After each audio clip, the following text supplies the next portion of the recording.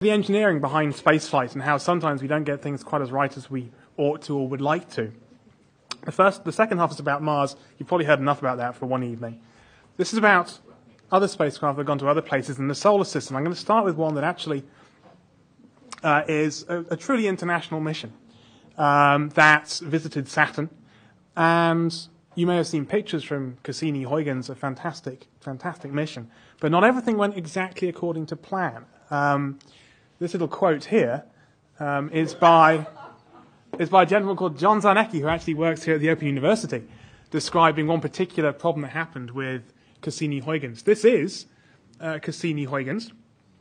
Cassini is a large American orbiter sent on an enormous rocket to fly all the way to Saturn.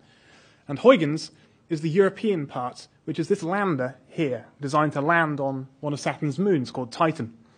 And in fact, part of Huygens, part of the science package on board Huygens was built right here at the OU, the Surface Science Package. And a guy called Ralph Lorenz, who was working here at the time, designed the very first man-made object to hit Titan, which was a penetrometer which sensed the force with which Huygens landed into the ground. Here's another picture of Cassini-Huygens. In the NASA scale of things, I told you that small rover is the size of a microwave. This orbiter is the size of a school bus.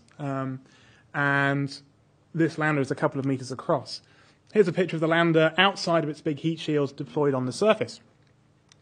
Cassini-Huygens was launched back in 1997 and had a 7-year cruise to get to Saturn. It took a very, very long time. And the original plan was for Cassini to come screaming in towards Saturn. Here's Saturn down here. Burn its main engine a long time to put itself into an orbit, do a big fly out round here, deploy Huygens, and then follow Huygens, and Cassini would fly past Titan, one of Saturn's moons, and Huygens would land. And Cassini would relay the data from Huygens back down to the ground. This is kind of the geometry of that flyby. Here comes Huygens screaming in to land on Titan, and here comes Cassini flying past to relay the data. How there was a problem. The engineers in Europe did a test. What they did was, using a radio dish on the ground, they sent a signal to Cassini that simulated what Huygens was going to sound like in terms of radio. And this rather messy graph shows the speed between Cassini and Huygens. And this graph shows the strength of that signal. And the test, the German people involved in the tests, the Americans said, "We sent your signal, how did the test?" And the Germans like, "The test worked perfectly. Fantastic. You got all the data?" Nope. They got nothing. The test worked. Cassini didn't hear a thing. This strange red area is a combination of the vehicle either flying past one another too quickly or the signal not being strong enough such that Cassini could not have heard Huygens. And in fact, this line here is the area which Cassini-Huygens would have had to have operated. And so 80% plus of all the data would have been sent out by Huygens, doing its job, sending out a radio signal. Cassini wouldn't have heard a damn thing. What they had to do, without being able to touch the spacecraft, it was 1 billion kilometers away at the time, they had to figure out a way to get this and move it. So they redesigned the mission. They changed it. They didn't deploy Huygens on the first loop around the Saturnian system. They deployed it 2 orbits later. So as a result, Cassini didn't fly past really, really close to Titan. Cassini flew past much, much further away. So instead of zipping past at high speed, it cruised past much more gently. And as a result, they managed to move that green line way down into this area down here. As a result, Huygens worked beautifully. Here's a picture taken by Cassini of Huygens after it had been deployed to make sure it was on target. Here it is kind of contrast reduced so you can see the shape of the back of the thing. The weirdness didn't really stop with Cassini-Huygens at that point. Huygens deployed, it had a heat shield, went through the atmosphere, heat shield did its job, deployed a parachute did its job. And all the instruments were bolted to Huygens. They didn't have any kind of panning cameras or anything like that, so it relied on spinning gently under this parachute to take pictures as it floated down to the surface. And little fins were mounted on the side of Huygens all the way around. This is the bottom of the Huygens probe. In fact, this part here is the bit built here at the OU. And those fins were designed so it would gently rotate, so the cameras could take picture after picture after picture, and those could be built up into a beautiful mosaic. This was the expected pre-flight speed of this spacecraft gently spinning. Reconstructed after the event, it did this. It span in exactly the opposite way. And they don't really know why. There's some conjecture that perhaps the shackle that was linking the parachute and the lander in some way got buckled up in some way, but they don't really know why the thing span the wrong way around. Fortunately, it span the wrong way around, but about at the same sort of speed that they were expecting it to spin in the first place, so the images could still be mosaicked together. The fun with Huygens doesn't stop there. Here's the picture of Huygens, and it's two radio antennae. It had an A channel. One side of the radio was one type of radio, a very, very stable radio with a really, really stable frequency. And the other side was a less stable frequency. And what Cassini was going to do was listen in very carefully to the frequency at which this side was transmitting. And in the same way an ambulance makes a funny noise as it goes past, listening to Huygens, listening to the pitch of that radio, it could figure out how quickly it was moving, what the winds were like, and that sort of thing. However, the command to power on the ultra-stable oscillator, that's the receiver on Cassini, on the receiver side was, unfortunately, omitted. They didn't turn on the radio.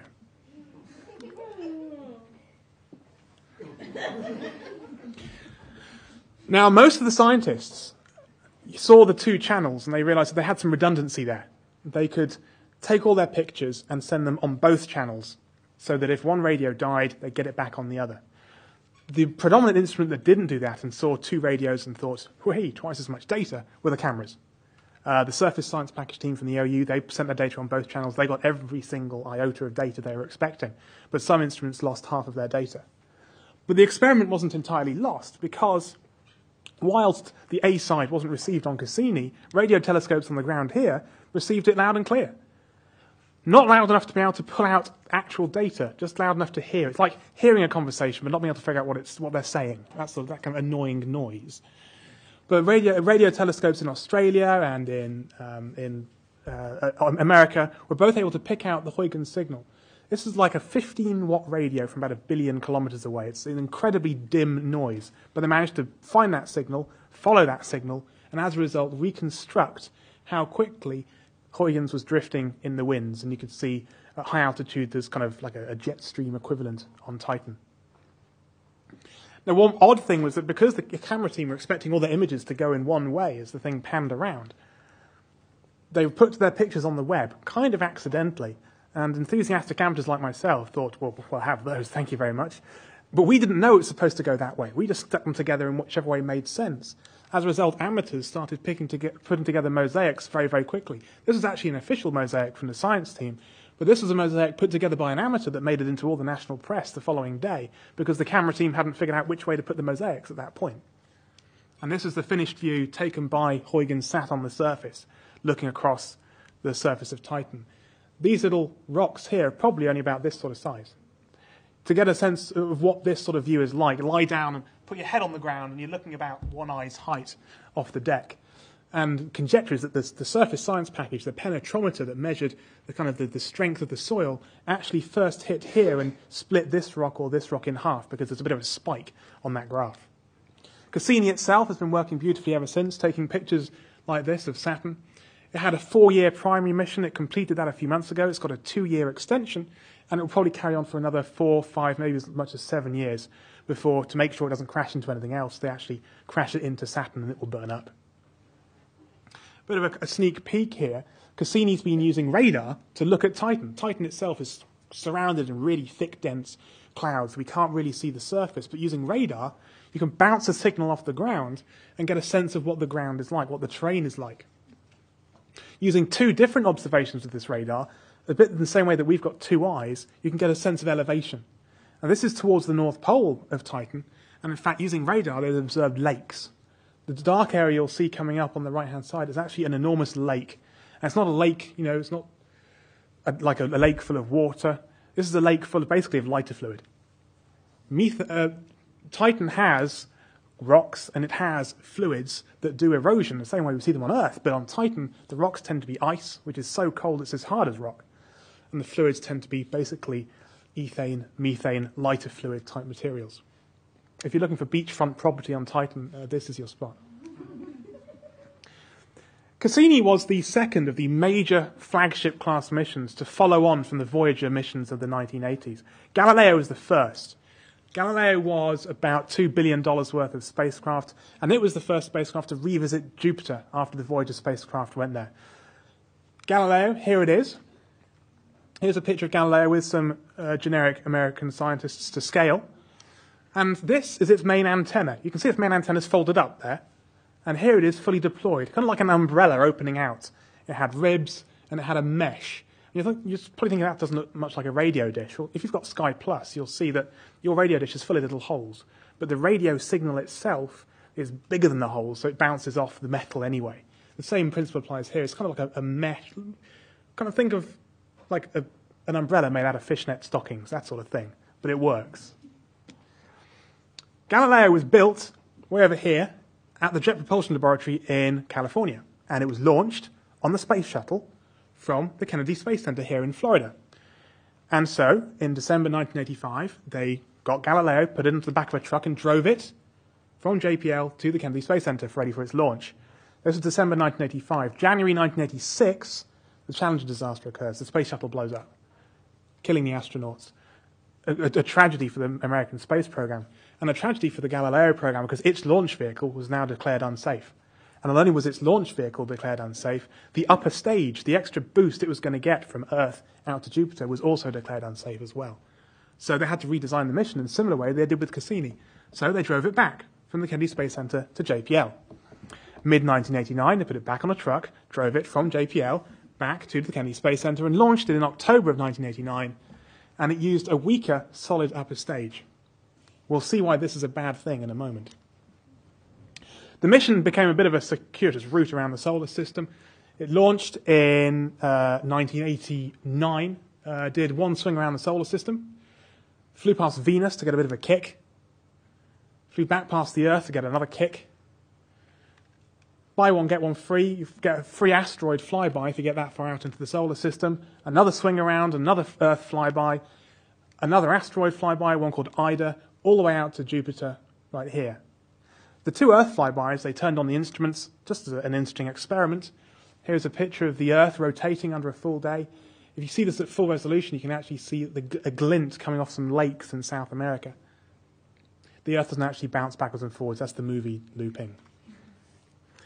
The second flyby, unfortunately, the data came down very noisily, but this transition of the moon drifting across in front of the Earth as the spacecraft flew away is quite exciting. Two asteroid flybys. They saw one called Gaspara. That was the first one they saw.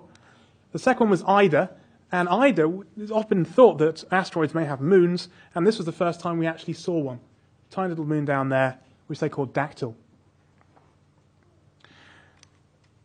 Jonty mentioned the Schumacher-Levy 9 impact. When Schumacher-Levy 9 occurred, the Earth is over here and Jupiter is over here. However, at the time, Galileo was off to one side. So these are the views we got from the Earth. These are the views we got from Galileo. We could actually see just around the corner with the spacecraft. Looking from the Earth, you're getting just the full disk face on. From Galileo, we can just see around the corner and see the actual moment of the flash, of the impact of these cometary pieces.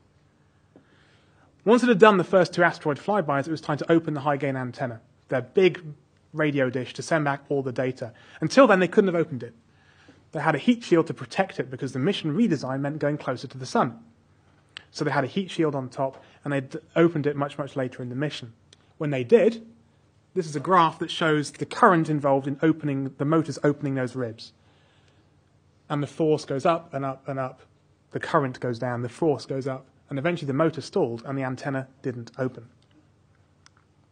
What they did was take the spacecraft and nod it backwards and forwards while sending a radio signal to try and figure out how much of the antenna had opened.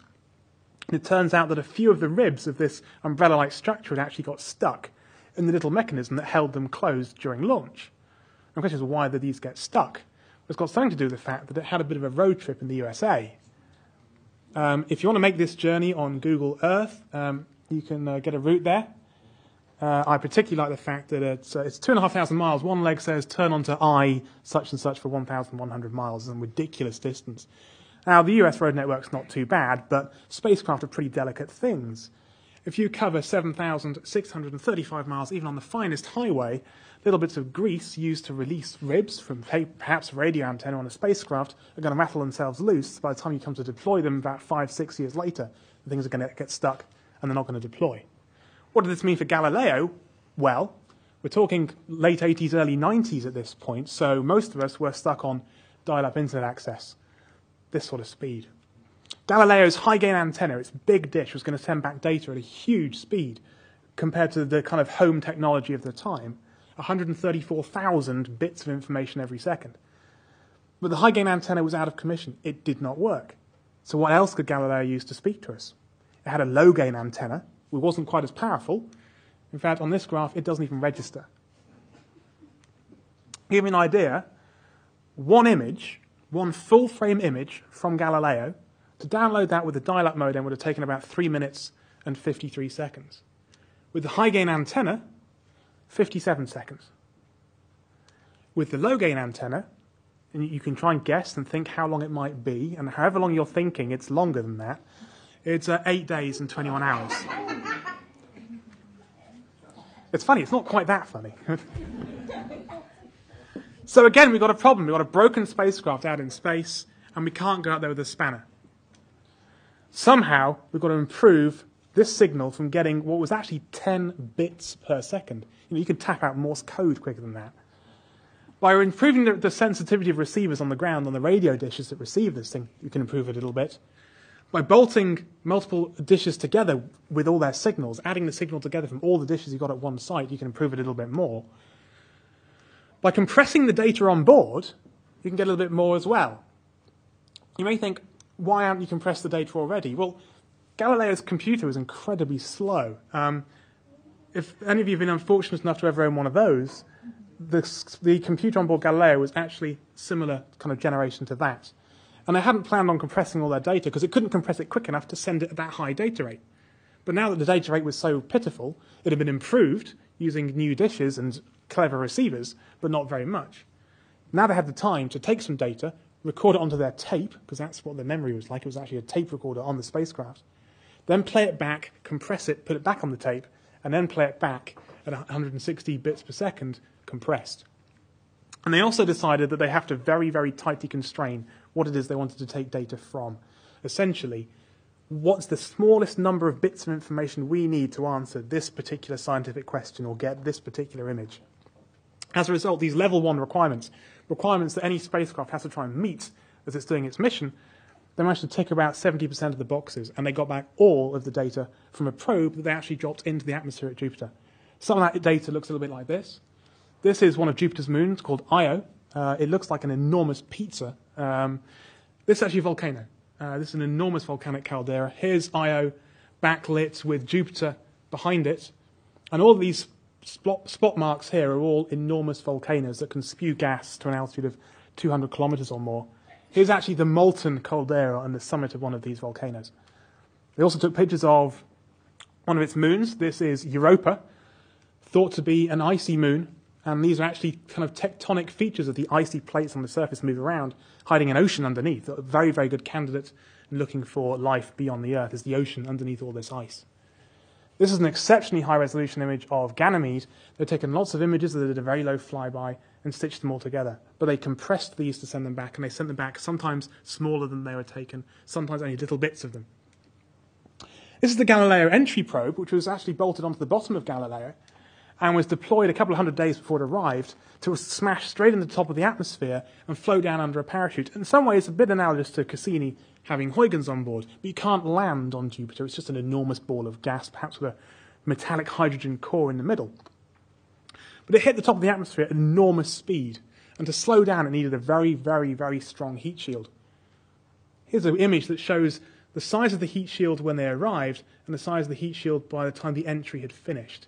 It had reduced from a thickness of about 5.5 centimeters down to less than a centimeter thick. It had shed tens of kilograms of heat shield. It very, very nearly burnt up on the way down. It decelerated from 48 kilometers per second to 300 meters per second in 2 minutes.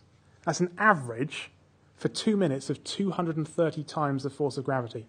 That would rip your face off any day of the week. It then had to deploy a parachute to then drift down through the atmosphere. However, the primary G sensor was wired wrong. What that means is that the sensor there to detect when to open the parachute was wired backwards.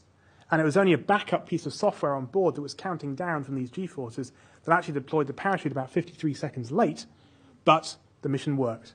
However, remember this. Primary G-sensor wired wrong.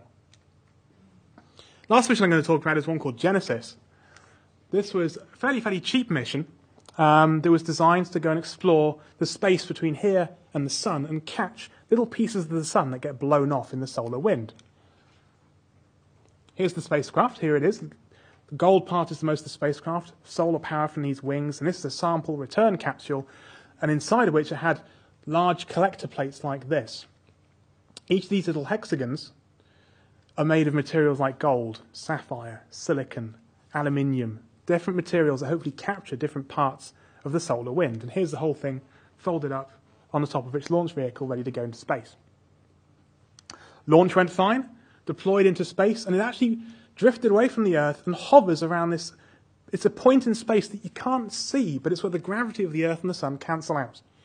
And so if you're a spacecraft, if you get to there with using very little fuel indeed, you can hang around for as long as you want. It's where solar observatories tend to go. It's where the SOHO spacecraft, which sends back pictures of the sun every hour of every day, lives. Launched in August of 2001. Sample collected from December 2001 all the way through to August 2004. And the landing was designed for September 2004. Swing back round past the moon, to synchronize for a daylight landing. And of course, when you're landing on Earth, the most sensible way to do it is with a large parafoil, hire a helicopter, some Hollywood stunt pilots, and pluck the thing out of the sky with a big hook. That was the plan, because they didn't want the thing to land with a hard thud for fear of damaging the collector plates inside. Here's a video that shows the landing. I think you can probably see where this is going.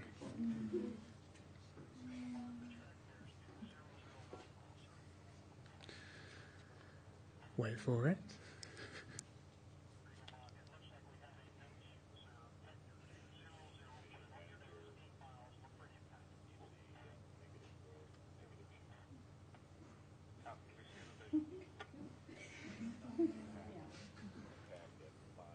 Boom.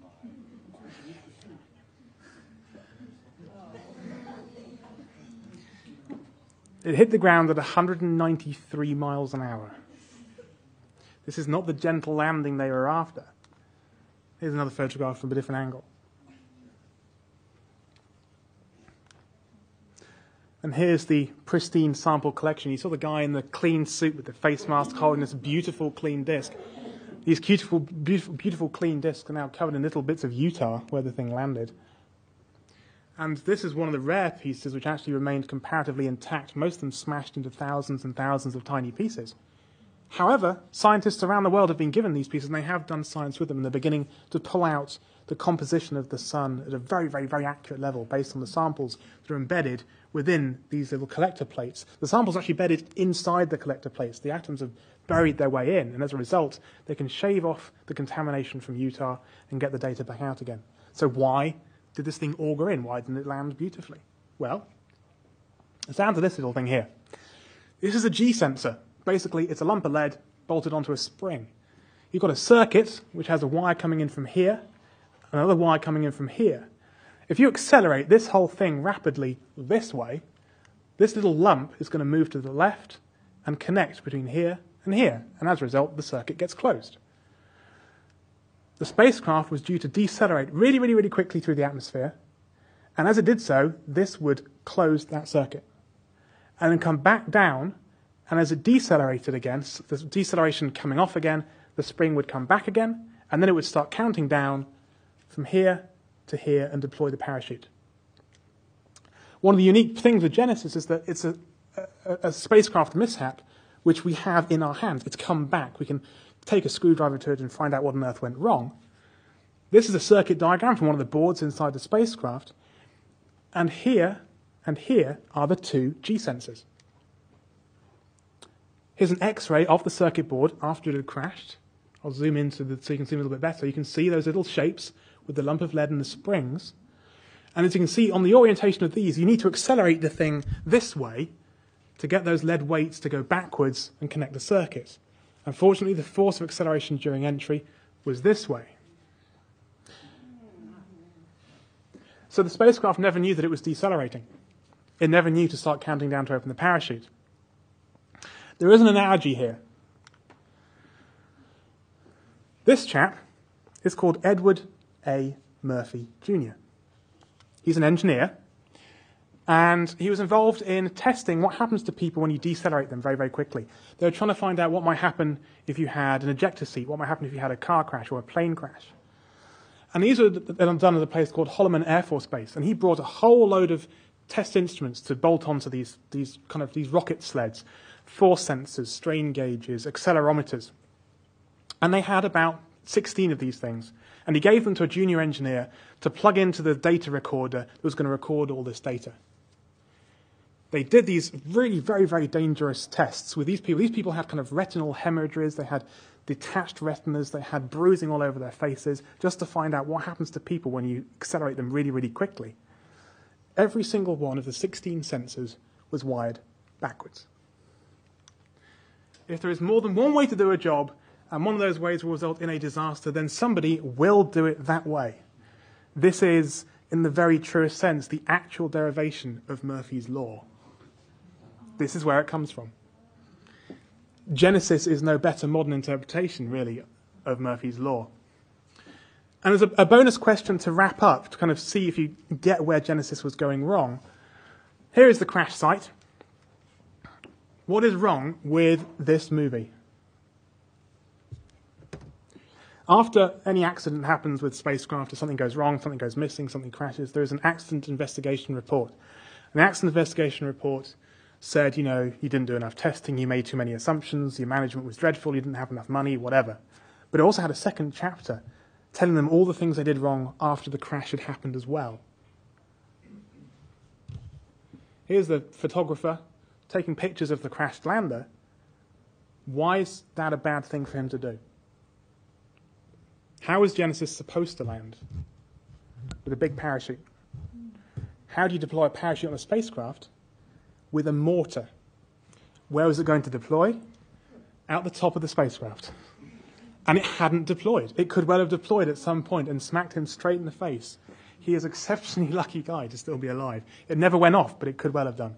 Kind of a procedural error. They weren't expecting this to happen, so they didn't really have a set of rules to do, know what to do once it had. I'm going to close with this, in that, some of these mistakes seem quite funny, some of them seem quite, horrifically boneheaded. However, in all of these cases, the science has still happened. They've got the data out of it at the end. And so this is describing another spacecraft accident with a spacecraft called Soho. I think it's a true testament to kind of the genius of the engineers who build these things. Although human error led to the failure, it was human ingenuity and perseverance that brought it back to life. And I hope you've enjoyed a little bit of an encore.